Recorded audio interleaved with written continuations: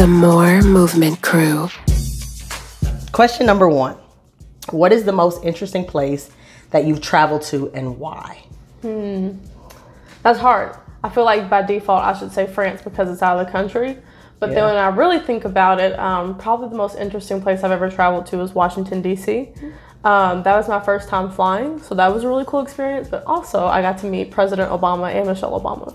Wow. So you can't really, France, you can't really top that. Ooh, yeah. I didn't know you got to do that. Yeah, there's a video of me on Facebook. I recorded myself, and it's very dorky, but it's very genuine. I smiled very big at the end. Oh my gosh, that's awesome. That's like a once-in-a-lifetime thing. Yeah. Like, people dream to meet the Obamas. Yeah, That's I knew dope. I was gonna see Michelle. It was for the Beating the Odds summit that she had, but I didn't know that President Obama was gonna be there until I was standing in the aisle, and I didn't know at the time, but it was Secret Service. But this man in a suit was like, "You want to stay right here in a second?" And I was like, "Okay."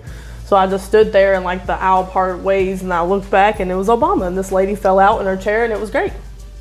Wow, wow.